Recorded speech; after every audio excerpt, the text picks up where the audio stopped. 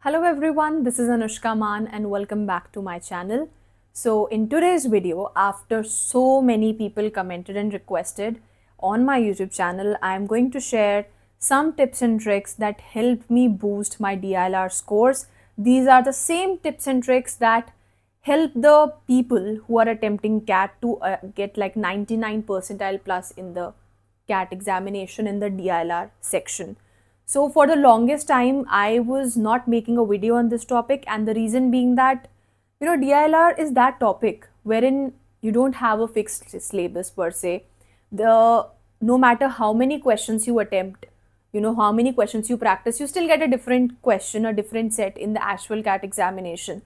And for me per se, I did not follow a, structured preparation strategy or a fixed guide to actually prepare for DILR. I scored 98 point something percentile in the DILR section in CAT 2023 examination, and I was not able to put these points together as to how I enabled myself to actually come from scoring 85 percentile in my first few mocks to scoring 98 point something percentile in the actual CAT examination, because I did not follow a fixed guide.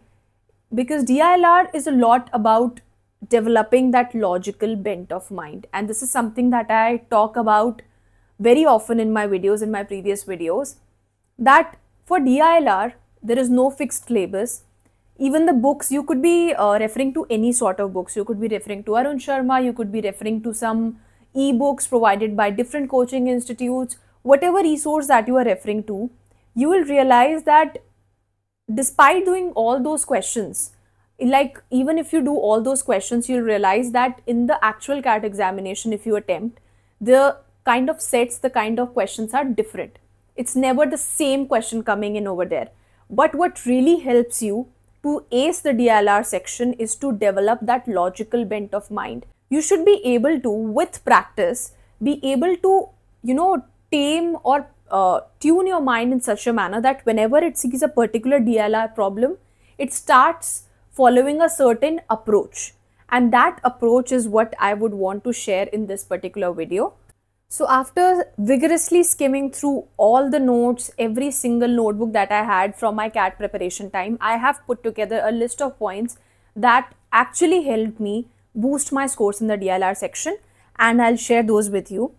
First of all, how many sets to attempt or to practice every single day to develop that logical bent of mind that I'm talking about. Now, what I mean by logical bent of mind is, like, for example, you see a particular question in DILR.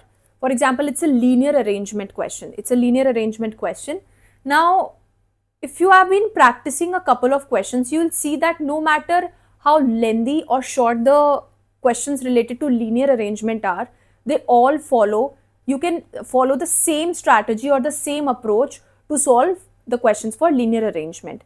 A similar thing can be done for example, something related to a spider chart.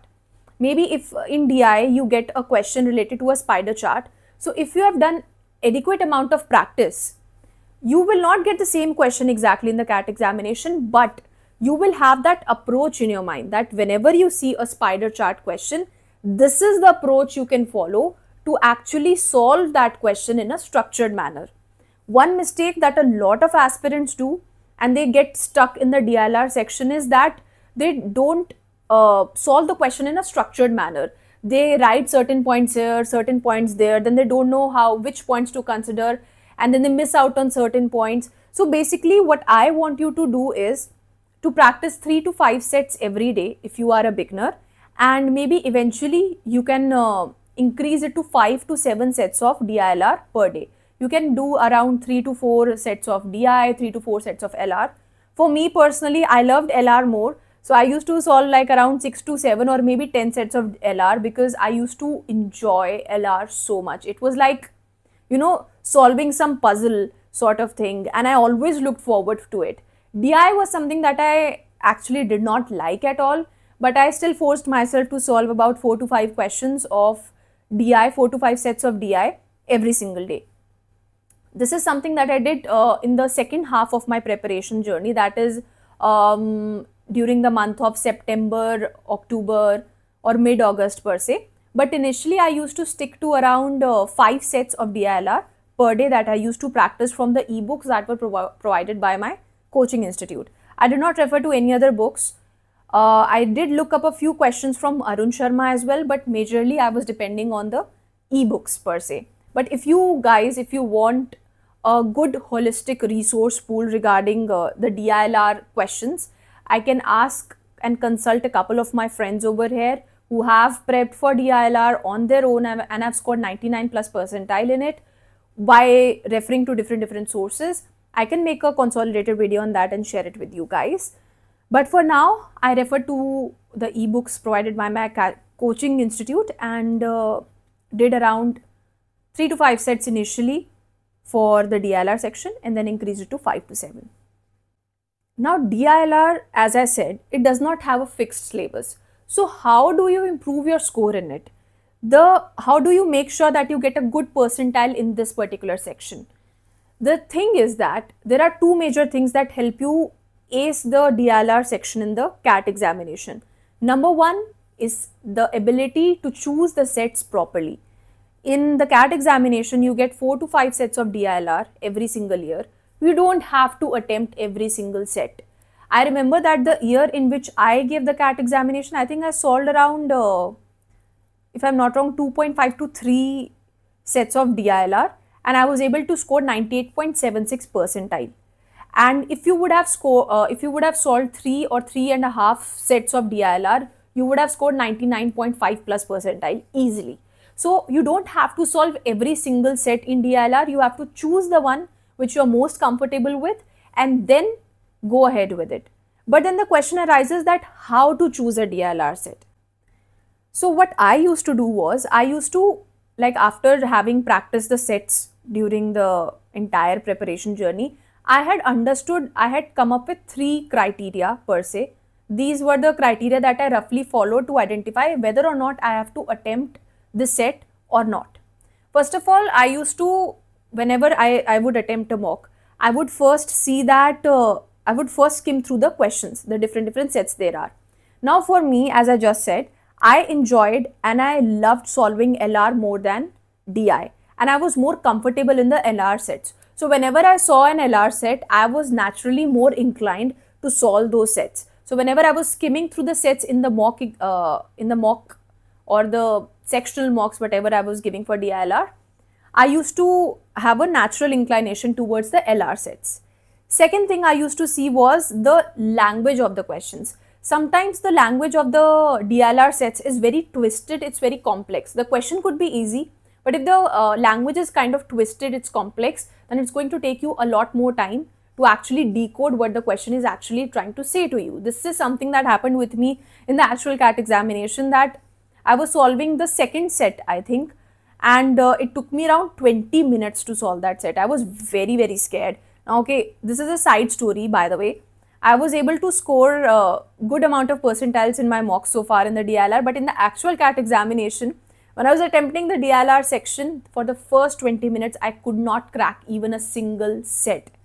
And you know, it is a big deal because, and I was on the verge of breaking down, but then I calmed myself down, integrated whatever I had in me together, and I told myself that no matter what happens, 2 set to मैं solve करके ही जाऊंगी, or if not 2, at least 1 set I'm going to solve. I'm not gonna let this go. But thankfully I was able to solve around 2.5 to 3 sets in DILR. वो last moment पर वो crack हो गया वो set, कैसे I don't know, but yes, this is something that can happen with anyone. I'm not trying to scare you, but what I'm trying to tell you is to practice more so that you're able to avoid such kind of problems or any such kind of setbacks that might come in the actual examination. So talking about how to set the DILR set, first of all, I used to see whether it's a DI set or an LR set. Some of my friends who really loved, you know, numbers and all those stuffs, they used to have a natural inclination towards DI, but I loved LR more. So that was one criteria. The second one was the language part.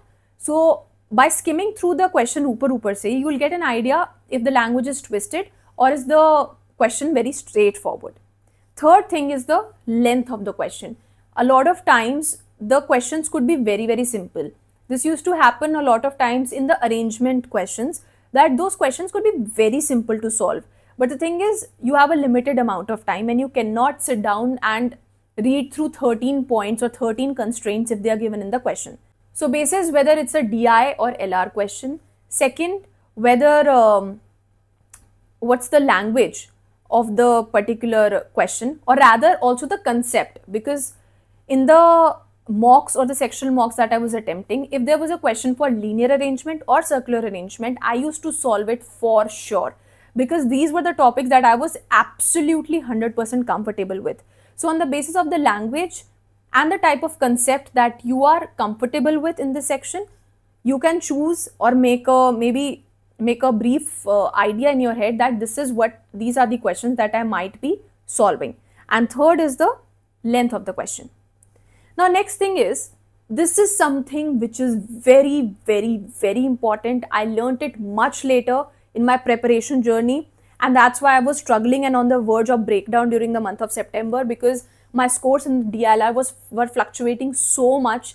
But when I started applying this particular trick, it really improved the overall score, the overall strategy, and the overall ease with which I solved the DILR section. And this trick is time management. It used to happen with me in almost every other mock up until mid-September or beginning of September, that I used to spend too much time on one mock. It used to feel like, अरे बस होने वाला है question, अरे हो जाएगा solve, अरे हो जाएगा, and then I would spend like around 10 minutes or 15 minutes on a single set, on a single question, and then I will not have time to actually solve the questions which were much more doable, which were much more easier to actually attempt. And then I would lose out on that time. I would lose out on scoring more on the easier part of or on the easier sets in the question paper. So once I set a strict time limit about how much time I'm going to devote to every single question, my life became so much easier. So what I will suggest is, what I used to do was, you have 40 minutes in the examination. So as soon as you enter this particular section, take 3 minutes per set just to go through the set and to check whether or not you are able to actually solve that particular question. Will you be able to reach a particular answer? Is the set doable? And trust me, once you start doing this practice in your mocks or in the sample questions, whatever you're solving, you'll get a hang of how to actually skim through the questions properly. और आपको एक बार में समझ आ जाएगा उसको read करके या थोड़ा सा सॉल्व करके कि ये क्वेश्चन मैं एंड तक सॉल्व कर सकती हूँ या कर सकता हूँ या नहीं. So what you can do is take 3 minutes पर सेट टू एनालाइज कि ये सेट डुएबल है या नहीं है. What is the complexity of this set, क्या इसका आंसर निकल पाएगा या नहीं निकल पाएगा. Now what you have to keep in mind is, as soon as 3 minutes are over, if you have decided whether or not to attempt that question, mark it as a star, otherwise move on to the next question. You're not going to spend even a single extra second on that previous set. So 3 4s are 12. So your 12 minutes are gone in deciding what sets you wish to attempt in the question. Now say you have decided that you will attempt 3 sets, and trust me that 3 sets are, in general, they are enough to score you 99 plus percentile in any CAT examination on an average. So say you have decided on 3 sets. Now assign 8 minutes per set. This is what I also used to do. I used to assign that 8 minutes per set for solving and attempting the questions.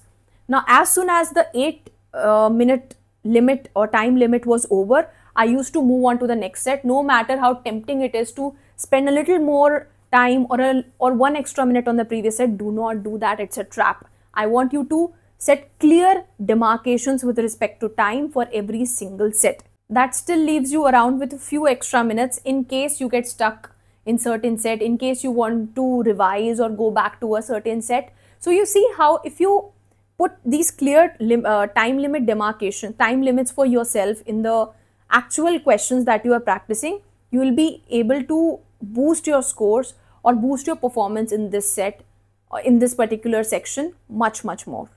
Now last trick, which is something that my mentor also used to reiterate again and again in the classes, and something that is very, very, very important, and it's a very easy thing to, implement in your examination, but a lot of aspirants don't do it, and then they end up taking more time than they have to, and they end up getting confused even in the simplest questions in DILR. And this trick is to stay consistent with the symbols, with the alphabets, and with the diagrams you are using to solve the questions. For example, if you have, say, when I used to solve the circular arrangement questions, now there are multiple ways in which you can do the circular arrangement questions. You can either make this sort of a pizza sort of thing, make lines and put every single member at the end of each line, or you can make these little circles. I used to go with this circle approach, wherein, say, if the question says, in the beginning of the question, it says that there are 8 people that you have to arrange. So I used to make these 8 circles very quickly and then solve the question accordingly. And this is this kind of diagram that I followed consistently in all my practice questions, in all my practice mocks, and even in the actual CAT examination. If you try to switch the way you represent the questions, or you represent the pointers and constraints in the questions, you're going to end up in a lot of trouble, in a lot of confusion in the actual CAT examination. So stick with one set of format which is easy to write, easy to understand, and also takes less amount of time, and stick with it consistently. Second thing is about the different constraints that are given in certain questions. There could be a certain question wherein they give you 13 points that you have to refer to actually solve the question. So what I used to do was, on the right side of the paper, I used to jot them down one by one in pointers, that these are the different points that I have to solve. And then one by one, I used to, whatever points that I had utilized in the question, I used to make sure to put a tick mark in front of it. And then the leftover ones, I used to analyze that whether or not I can use them further in the question to get to the solution part. So as you see, just like the diagrams, I also had a certain fixed way in which I wrote down the constraints and utilized them in my question. Third thing that you can also do in this thing is about the names that are there. Now you will notice that if you practice a certain number of DILR sets, you'll notice that they can give you 10 names, they can give you 4 names. Most of those times, the names are in, the first letter of the names are in an alphabetical order. It could be something like Andy, Bela, Chameli, something with D. So what I used to do was, I used to take the first letter of everybody's name. In case there were people with, for example, if there were 2 people with names starting with A, then I would take a 3-letter acronym for that. However, in most cases, you will observe that the names are starting with A, B, C, D. So do not sit down and write the entire complete names when you're solving the questions. Save time wherever you can. Use those acronyms and try using the same trick again and again and again, even in your practice mocks, and then utilize the same in your actual mock. This is not going to just save your time, it is also going to help you to avoid any sort of confusion, because remember, when you are actually attempting the CAT examination, there is not just the time pressure, it's also the pressure of a lot of 100 things that you take inside the examination hall with yourself, and you don't want yourself to end up getting confused in simple questions like these, and just because you just didn't know how to write the questions, the pointers in the questions properly.